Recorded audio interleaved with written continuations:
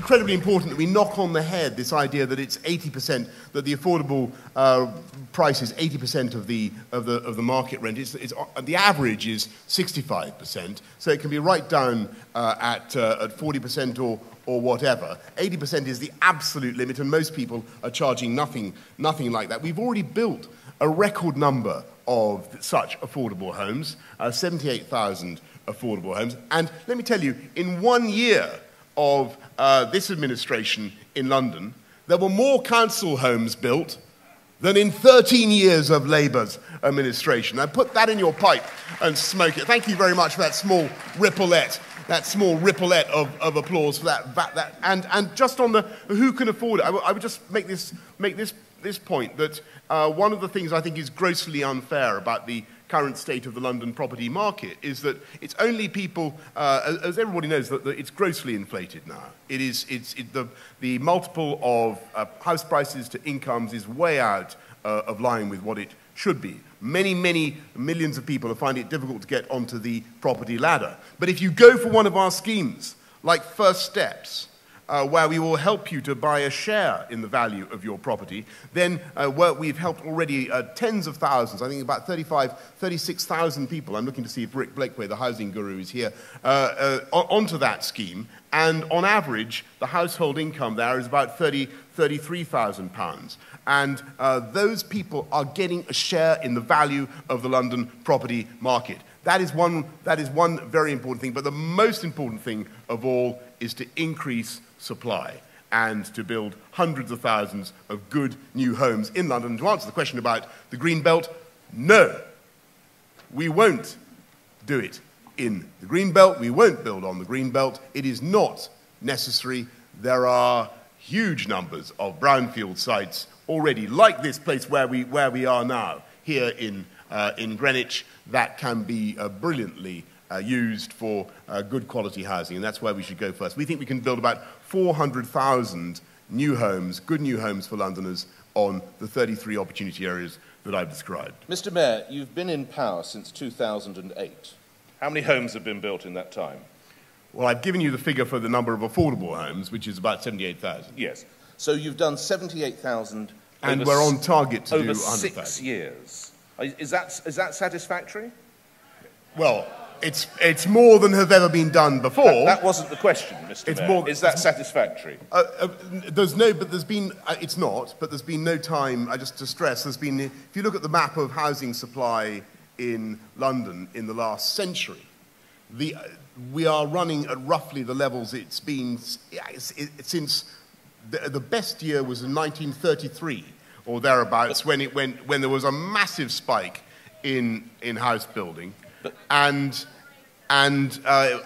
What you say is completely correct, but it is what we're going through now is, I think, a massive housing boom. And if you look at where we're going to be in 2 years, hang on, let's listen to the Mayor. Make yourself known to one of the microphones. There are going to be a phenomenal number of homes built over the next 2 years. But what's a phenomenal, Mr. Mayor? What is a phenomenal number? What is a phenomenal number? I would not be. I mean, I'm wagering here, but I would not be surprised if in the next 2 years we build a record number by more than have ever been built over the last 30 years. Well, what number would that be? How many are you building per annum currently? Well, I've given you the figure. You work it out. I've given you the figure for what we've already achieved. I've said that we're on target to deliver more than 100,000 over 2 terms. That is a bigger rate of house building, the reality is that affordable home building than we have ever seen. Mr. Mayor, the reality is you want to be building 42,000 per annum. You're currently building 21,000. We want to be building 49,000. Yeah, you're currently building at the rate of 21,000. We want to be building 40. But right. What we're dealing with is 30 years of chronic failure to deal with London's housing need, and it is now starting to take off. We're now starting to see the numbers climb. But you've got to be very directional and very positive, and you've got to tell people sometimes that they can't be too NIMBY-ish. And sometimes I take it quite. There are schemes that I greenlight that we get going, and I'm thinking, and people will be familiar. Every day I get through every week I get through the mail the letterbox where I live, the Islington Tribune denouncing me for trying to get some scheme going at Mount Pleasant, which will deliver thousands of homes for Londoners, and they don't like it because they don't like the design. They think it's too dense, and what I'm saying respectfully to people, I think it's a beautiful design, by the way. It'll be a wonderful place to live. What I'm saying to people, we can't have it all ways. We can't insist that we build rows of thatched cottages or whatever it is that people want to live in, and simultaneously cope with our massive need for housing. We can build beautiful schemes, and sometimes I think that, if I may respectfully say to some of my friends and colleagues in the boroughs, sometimes they can be a little bit slow to get those things off the ground. I mean, like we've just been talking today about Convoy's Wharf in Deptford. Anybody like the Convoy's Wharf in Deptford scheme? Okay, maybe it's not. So there you go. Now that's the voice of